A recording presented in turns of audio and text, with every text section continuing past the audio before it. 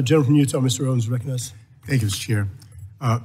On behalf of the Westerners, Utah is a remarkable place of conversions and connections.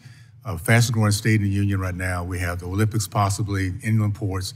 So it's going to be very important that we have that conduit coming from places, a hub like Utah. That being said, the FAA has identified multiple time blocks where the DCA airport is currently underutilized. Do you believe more flights can be added safely and efficiently to that process? So our focus with respect to DCA is whether it's safe. So we're not involved in the decision around where the flights can go from DCA. So our focus is entirely on the safety aspect.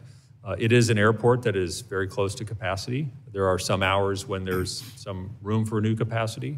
But it is, as you know, a pretty full operations. It tends to operate at around 60 operations an hour, sorry. So it's basically one a minute. So you can't really squeeze much more than that in there. So that tends to be where our focus is. Well, according to some of the reports we got from the FAA, there are blocks in which it can be effectively done safely, according to the FAA report. Well, we will always make sure it's operating safely. Okay. If something suffers, it'll be efficiency.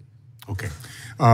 Outside the perimeter are tens of millions of Americans who deserve better pricing, better value, and more convenient access to DC representatives. I encourage you to support the efforts to provide a consumer-free market to our nation's capital. I would really appreciate that.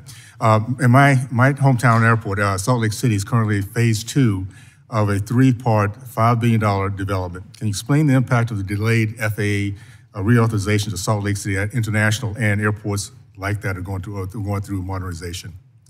Yes, I think you're hitting on a very important point. These projects have a certain momentum, and they need to be funded, and they need to operate under current authorization. So I think it's vital that both of those pieces happen. Okay, I'm going to yield my remaining time to my good friend from Texas, Mr. Hill. Thank you. And I